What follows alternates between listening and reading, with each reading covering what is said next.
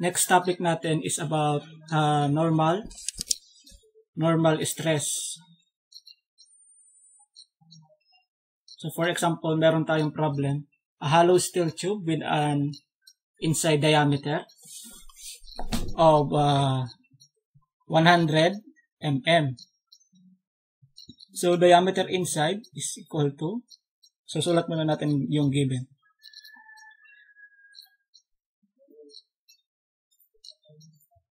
So diameter inside is equal to 0.1 meter. Must carry a tensile load of 400 kilonewton. Na denoted by force P doon sa figure. P is equal sa 400 times 10 raised to 3 Newton. Determine the outside diameter if the stress is limited to 120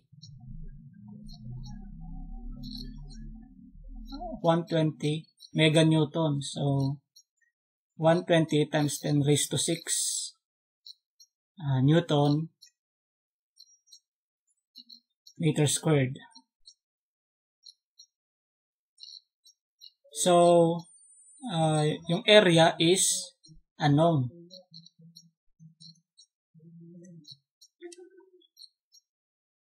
Given lang yung diameter. So paano ba magkuha ng area ng circle given yung diameter?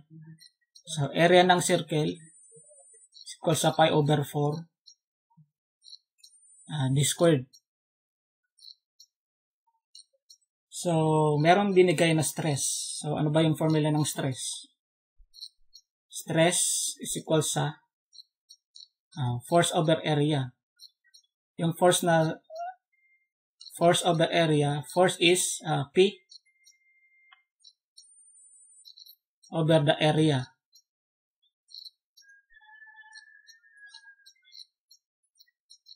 So kung mapansin nyo, nag-convert muna tayo ng mga units. Di ba sa Pascal ang unit is meter? O sa SI is meter. Kaya nag-convert tayo. Then, force is Newton. Then, Pascal is Newton meter squared. So, kailangan muna tayong mag-convert. Then, so kunin natin yung area. So, ano ba yung gagamitin na area? So, ano ba yung area na yan? So, since stress natin is normal stress, and normal stress, yung stress. Then yung area na kailangan natin is perpendicular doon sa force. So area is perpendicular doon sa, diba ganyan ang notation ng perpendicular sa force P. So ano yung area na yan? So ito yun. So ito yung area na perpendicular doon sa force P. Kasi yung stress na active dito is normal stress. So ibig sabihin yan, pwede niyang i-compress or i-elongate niya yung tube. So yan yung perpendicular area doon sa force. So paano yung kukunin natin yung area na yan? So stress, normal stress is equal sa P over the, so ano yung area? So pi over 4 d squared, diameter outside. So diameter outside squared minus diameter inside. Diameter inside is 0.1 meter. So 0.1 squared. So ito na yon. Ito na yung area yan na yung shaded area. So, yan na yung perpendicular area doon sa pores. So, ito yan. Yan yung kinulayan natin ng black. Kasi sa normal stress, kailangan natin yung perpendicular area sa pores.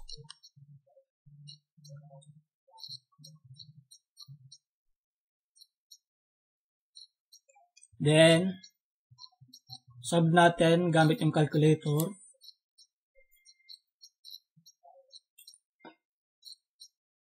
Gamitan natin ng shift solve. So, stress is 120 times 10 raised to 6. Alpha equals. Then,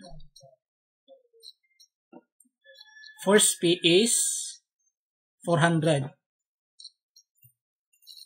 times 10 raised to 3 over the area pi over 4. Pi over 4 d squared, diameter outside squared is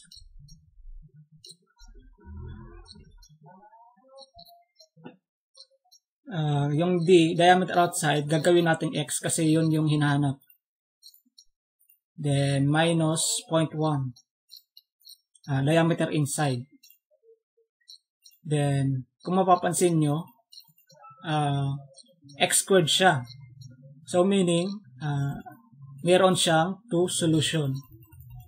So sa rule of mathematics, kung x squared yan, dalawa yung roots niya, 'di ba? Sa mathematics algebra. So pwede kang makakuha ng real and imaginary. So pag sinabing imaginary, yung ang lalabas dito sa solution is can't solve. So shorty tayo pag lumabas is real. Pero pag lumabas yung can't solve, ibig sabihin imaginary yung lumabas. So kakailangan natin solve manually yung problem. So ito yung equation. So input niyo yan sa calculator. So pag can't solve, imaginary. Pag may lumabas na value, ibig sabihin real. Then shift solve. Solve for x equals.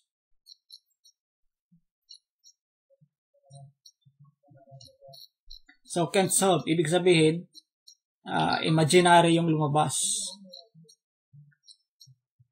So kailangan mo siyang i-solve manually. So hindi na natin yan i-solve manual. Pero papakita ko yung solution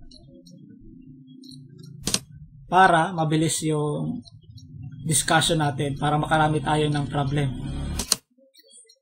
So kung mapansin nyo, nag-can't solve yung solution natin. So ito yung answer doon sa problem. So ngayon, i-verify natin kung tama ba yung equation na ginawa ko. So ang result dapat is yung D na makukuha natin doon sa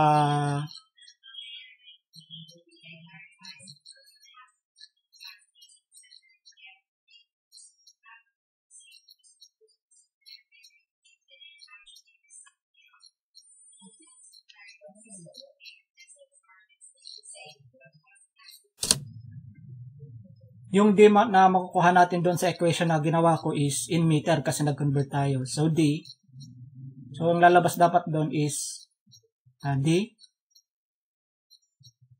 is equal sa 11935 meter. So ngayon i-verify natin yung So ngayon i-verify natin yung equation na ginawa ko. So 0.11935. So tandaan nyo yan.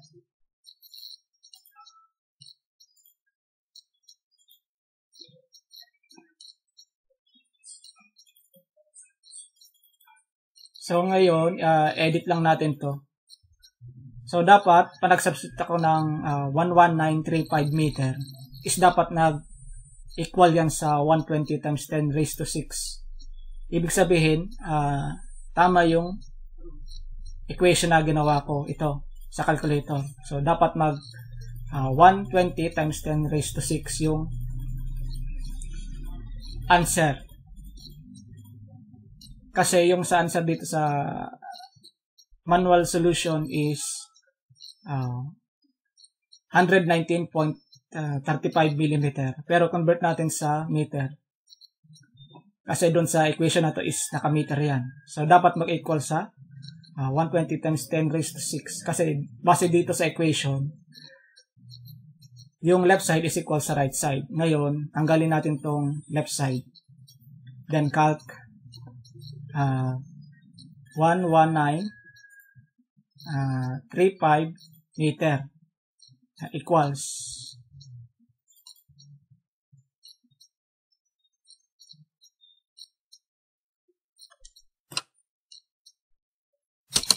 so base dun sa lumabas is hindi siya nag-equal. Ulitin natin calc. Okay, so mali pala yung ano natin na ilagay. So, 11935. Kung mm to, mag-move tayo ng 3 pakaliwa para maging meter.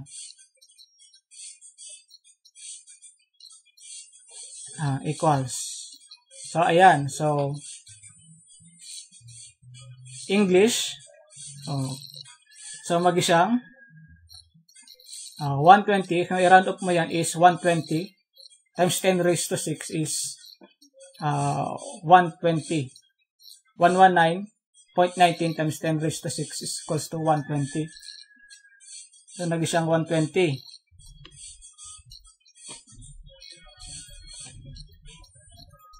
So, umequal siya dito sa left side na equation na 120 times 10 raised to 6 Pascal.